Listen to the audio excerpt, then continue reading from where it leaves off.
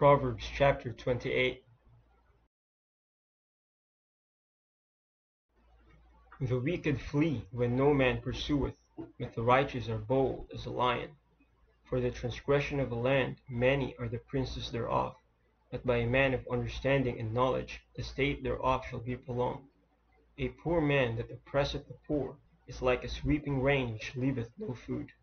They that forsake the law praise the wicked, but such as keep the law contend with them.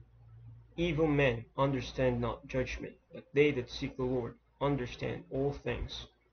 Better is the poor that walketh in his uprightness than he that is perverse in his ways, though he be rich.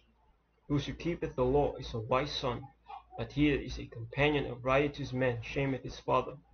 He that by usury and unjust gain increaseth his substance, he shall gather it for him that will pity the poor. He that turneth away his ear from hearing the law, even his prayer shall be abomination. Whoso causeth the righteous to go astray in an evil way, he shall fall himself into his own pit, but the upright shall have good things in possession. The rich man is wise in his own conceit, but the poor that hath understanding searcheth him out. When righteous men do rejoice, there is great glory, but when the wicked rise, a man is hidden. He that covereth his sins shall not prosper, but whoso confesseth and forsaketh them shall have mercy. Happy is the man that feareth alway, but he that hardeneth his heart shall fall into mischief. As a roaring lion and a raging bear, so is a wicked ruler over the poor people. The prince that wanteth understanding is also a great oppressor, but he that hateth covetousness shall prolong his days. A man that doeth violence to the blood of any person shall flee to the pit. Let no man stay him. Whoso walketh uprightly shall be saved, but he that is perverse in his ways shall fall at once. He that tilleth his land shall have plenty of bread, but he that followeth after vain persons shall have poverty enough.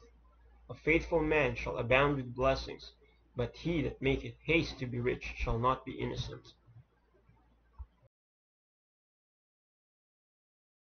To have respect of persons is not good, for a piece of bread that man will transgress. He that hasteth to be rich hath an evil eye, and considereth not that poverty shall come upon him. He that rebuketh a man afterwards shall find more favor than he that flattereth with the tongue. Whoso robbeth his father or his mother, and saith, It is no transgression, the same is the companion of a destroyer.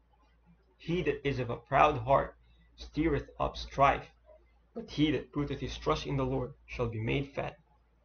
He that trusteth in his own heart is a fool, but whoso walketh wisely, he shall be delivered.